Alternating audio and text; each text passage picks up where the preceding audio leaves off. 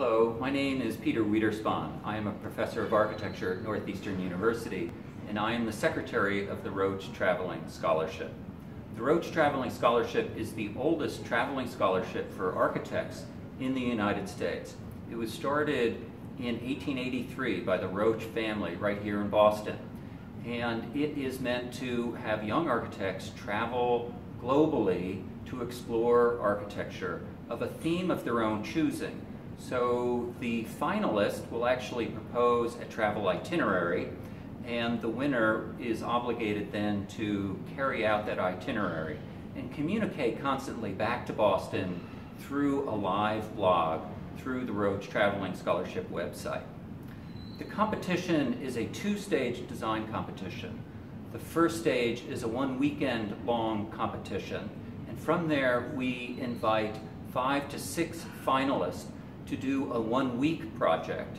And then those finalists actually come to Boston, present their work to a jury of esteemed architects here in the architectural community in Boston.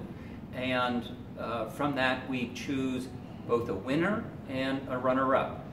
Most typically the winner will take advantage of the prize, but we have in the past people, for one reason or another, couldn't actually do the traveling, and the runner-up was able to go on the scholarship itinerary. The runner-up, if he or she is not so lucky as to be able to travel initially, will get a buy in the next year for the preliminary competition and can move right to the final competition. It is a minimum of 6-month travel, and the contestants that have won, the winners of the prize, have traveled literally to every single continent on the globe, with the exception of Antarctica, but I'm sure that will happen in the near future.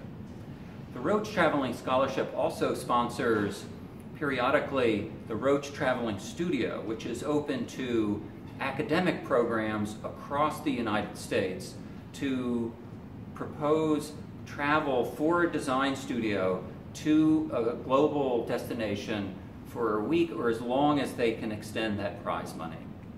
So I urge you all to participate in the Rotch Travelling Scholarship, to apply for the scholarship, and to compete and then go see the world. Thank you.